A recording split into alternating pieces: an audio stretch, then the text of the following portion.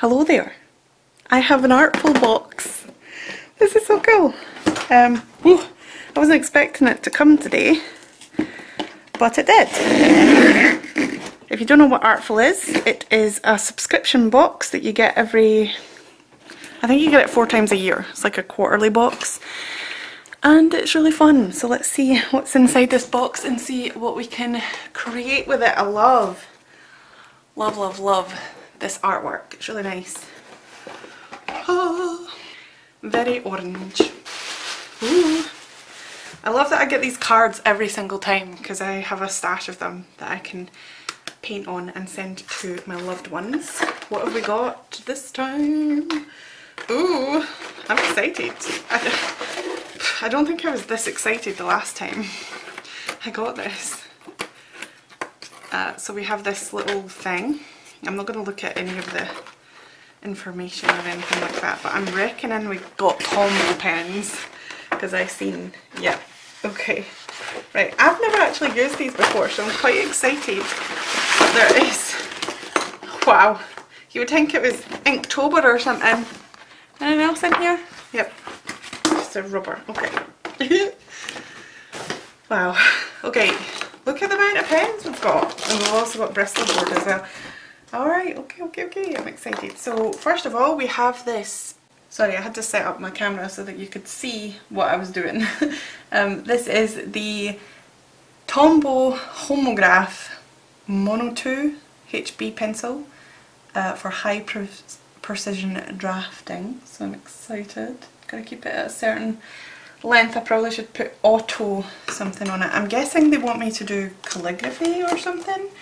Anyway, we have a bunch of these Tombow ABT water-based pens, and they're dual-ended, so you get a brush nib on one side and you get a bullet nib on the other. I think I will be watching the tutorials for this, but we've got a blue, they're numbered, we've got a black I'm guessing, an orange, a teal colour, we have a pale pink, a grey, a lilac and a red, and then we've also got these which are twin tone Tombow pens. So I'm guessing, okay, there's a tip like that, and then there's also this. Those are exciting. So we've got a blue, a pink, a green, a purple and a orange. And then we also have this, which is a mono plastic eraser by Tombow, very handy. And then we have the Bristol board for lettering, illustration and sketching, 250 GM squared, £120. I've always wanted £120 paper. This is 8.27 by 11.969 inches. It's really a really weird size, to be honest. Hold up. From Japan to the whole world. Oh, is Tombow a Japanese brand? I don't know. You should just open this paper just to test it out. So yeah, it's Bristol board. I love Bristol board. Oh, it's thinner than I thought it was going to be. That's good. Okay. I might make a sketchbook out of this paper. And then we have the, yes, let's learn about calligraphy and other stuff, Artful book. So it'll have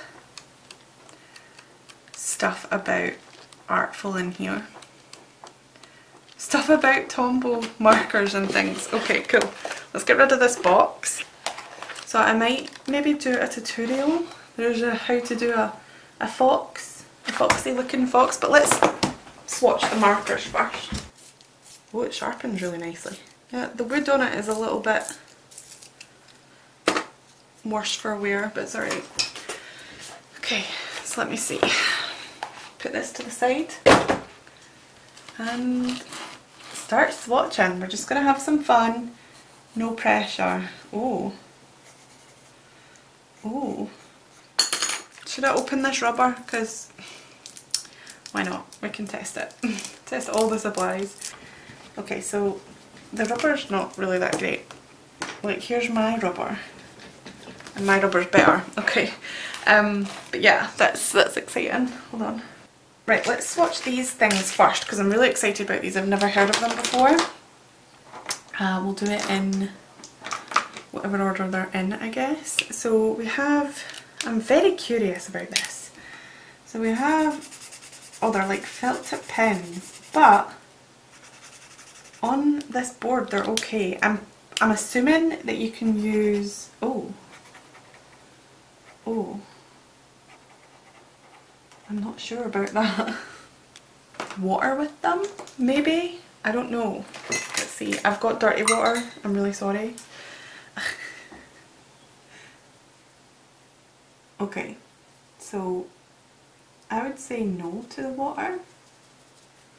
I don't know if it's because my water's dirty or not, but I think I would say no, and maybe the paper doesn't like the water. Alright, let's get to swatching. So they're not really twin tone. I would say they're like dual ended because they have different sizes and it's the same tone, I would say. Let's just put another one here. A lot of bright colours. I wonder what we're going to draw with this because there's so much bright colours that I could use. We'll see. Maybe the tutorials will help. I don't know. But this is a lot of pens that I probably will not use. I'd probably be like, pack orders. I could probably use them like that. I like the thinness of them, of the other sides. Okay, so then we've done the pencil, now we need to do this.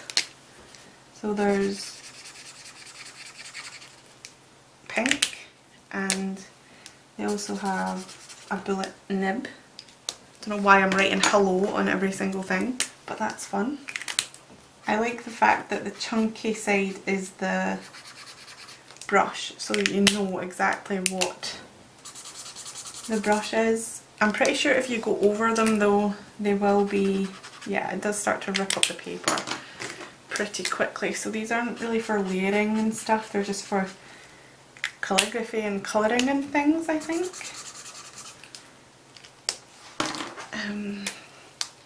Maybe we could draw a person, like a really funky retro inspired person, because I'm getting retro vibes from these colours. Wow, that black is so black. Oh, you can also, yeah, it's a very, very soft brush pen, so it will be hard to get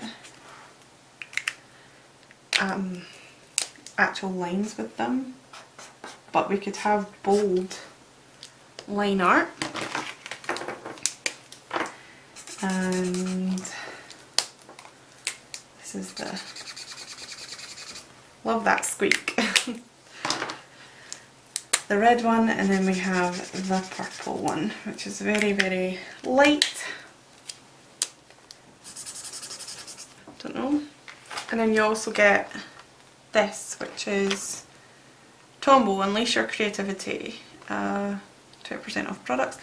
Tombow was founded in Japan, blah de blah de blah. Gel brush pens available in multiple colours. Who's the featured artist? The colours. Okay, so they've obviously went with a coral under the sea theme for this, which is great. Colour placement. So I'm thinking texture and flat washes is going to be the best idea for this. I would say, like, you could, we're just experimenting here, you could do, where's the lilac one? For those coral things that she's done, you could colour in a big area, right? And then do what she's done where she's like, oh, okay, that bleeds. I don't know if it's because it's not dry yet or what, but this is basically what she's done. Yeah, I think it needs to have time to dry. Make patterns and things. It's not the best pattern, but you know what I mean. Dots and stuff under the sea. Okay, she did exactly that. Okay, so it tells you exactly what we can do. Ah, there's little tutorials! Okay, let's actually try some of these then, since this is what the box is about. Usually I just do my own thing, but it's nice to have something to be able to do it with. Although that looks very bright compared to what she has. She says avoid crossover and I'm like having trouble. I don't know how to get a flat wash of this. This is why I like watercolour, because it doesn't dry as quickly. Okay, so we've got a very patchy purple thing, and then you just do what she said. So draw the outline.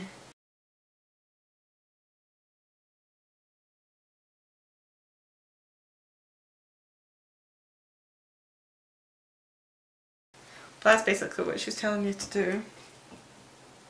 Or he, I don't know exactly. They, I don't really know who the actual artist is. They haven't even introduced them yet. Maybe they have and I've just missed it. Okay, and then this one. Okay, I kind of want to do this clownfish, but I've ran out of room. Is this double-sided? I don't know. We're going to do it anyway. Okay, so let's sketch this clownfish thing. I'm looking at this at a really weird angle. I feel like a 2-year-old.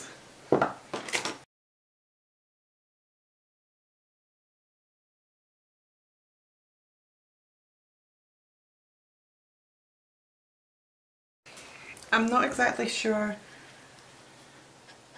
why you would choose to draw with these rather than like alcohol markers or something like that, because they're just, I don't know, they might be fun for like putting colour in your sketchbooks maybe, but I don't know how fun they would be without that. Layer to create depth, use 620 marker to add shade to the white area, so I'm guessing that's the grey. Like, can't you have names? Nope, that's not 620. Where's 620? Oh, she's talking about this, okay. It just looks so much more vibrant and weird than hers. I don't know. Okay, maybe if I had done a better drawing, it would be cool, but yes. They just seem really bright, like far too bright. Okay, right, I get it.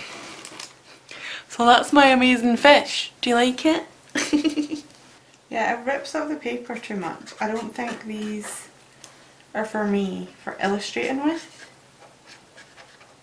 But I think I would probably use them in my sketchbooks just to add quick colour or a background of colour to make things pop.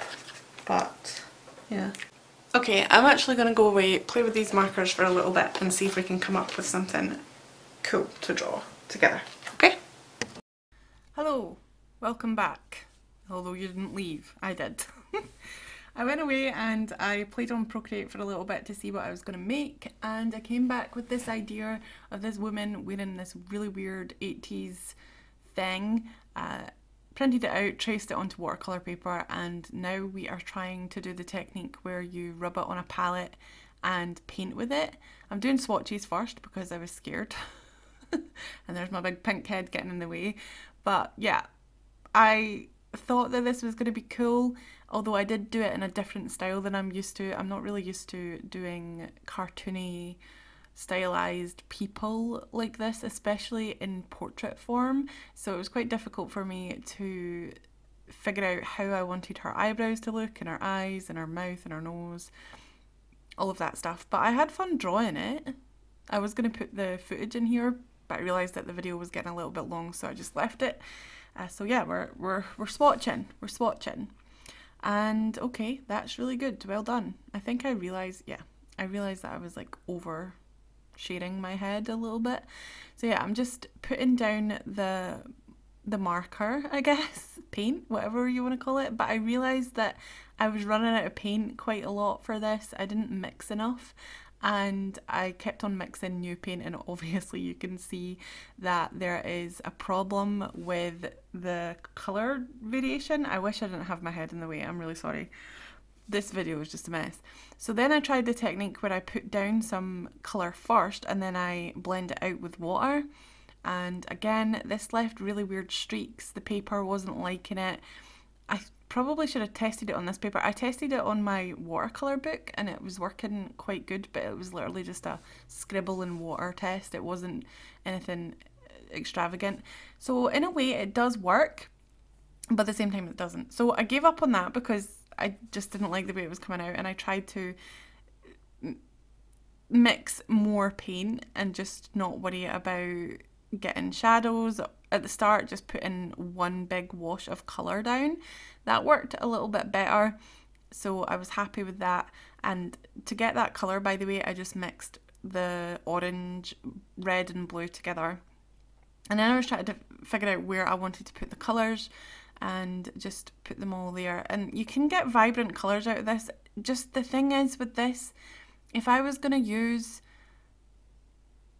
it in this technique, I would just rather use watercolour or gouache or just a paint. I wouldn't want to use these for a watercolour technique because it's rubbish. It doesn't work very well. And I know that a lot of artists can get good results with these markers and really like them. I think they're more of a craft supply and for lettering and writing and stuff than artwork, but I hate them that much that I'm gonna give them away. So if you like these kind of markers, like water-based markers for just adding colour to your sketchbooks, which I think they're good for, and maybe playing around with lettering, bullet journals, stuff like that, then you can get these if you want. I'm going to give them away. So all you have to do to get them is just comment down below. What should we comment down below? I have no clue. I can't think of anything. The turtle. Okay, just comment turtle and then you will be in the giveaway. And it has nothing to do with the video, but I just seen a turtle, so I'm like, okay, there you go, turtle.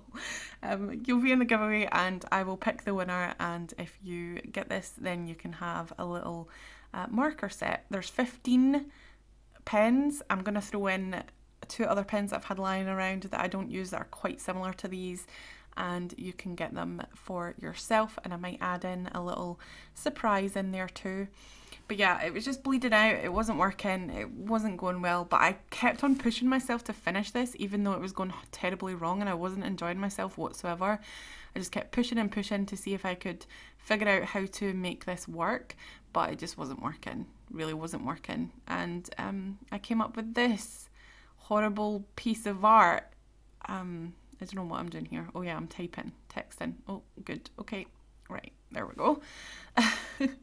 So then, after I did this, I decided that it would be a good idea to maybe try it again with something that I am more comfortable with, which is my comfort zone, donuts. And I did it in the sketchbook that I tested it in to start with, just to see if this would go. And I think that, given the fact that I fancy myself as a really good donut painter, this is the worst donut I have ever painted in my life. Honestly, this is also the worst video I've ever done in my life. It's just terrible. But yeah, so I tried the way of putting down the marker first and then blending it out, but this paper wasn't for it at all. It just didn't like it. I'm mixing a colour here. Oh yeah, I'm mixing the brown for the actual donut itself, and that worked out great, and I was feeling confident and I liked the way it was going. It looked like watercolour, I was having fun. And then it came to the icing and I just was like, oh my goodness, it was streaky, it wouldn't go down well. So yeah, I'm not selling these markers very well to you, but I'm telling you there are people that can do artwork with these great, and it's fine. So all the markers that you see, the ABR ones and the twin tone ones, you can get in the giveaway. And then yeah, I'm keeping the pencil and the paper because I like the pencil and the paper and the rubber, but you can have the markers. So yeah, I'm putting down a layer and then I try to blend it out, but it doesn't work. It's just not blending out. So I then have to fill the whole thing with just this marker, and as you can see, it's obviously really streaky and it doesn't layer nicely. It's just not the best. And you're not supposed to use these markers with watercolour paper either, because they are really, really fragile and they will rip, and as you can see, the sprinkles are amazing. So that's my experience with these markers. Did not like them, but I do really recommend the Artful box anyway, because they do send you cool art supplies to try sometimes. But yeah, thank you so much for watching. Please remember to comment, like and subscribe if you haven't already, and I will see you in my next video. Bye!